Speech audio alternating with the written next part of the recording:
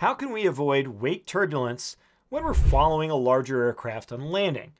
If you're landing at a towered airport, this is oftentimes a common problem. And remember, the wake turbulence coming off the back of the wing is going to sink down.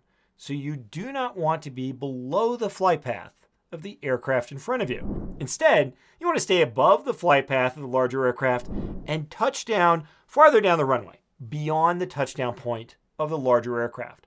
There are a couple tricks that you can use to effectively do this. Number one, most larger aircraft are going to follow either the ILS glide slope or an RNAV glide path, or the VASI or the PAPI. So you can stay slightly high on the VASI or PAPI, or high on an ILS glide slope, and that usually keeps you above the wake turbulence from the aircraft in front of you. Obviously, you want to watch their touchdown point, but keep in mind larger aircraft are typically aiming for the aiming points and will touch down slightly after that. So aiming well beyond those aiming points is going to typically allow you to land farther down runway than the large aircraft. Just make sure that you've got enough runway to stop. But honestly, at these airports, that's not usually a problem.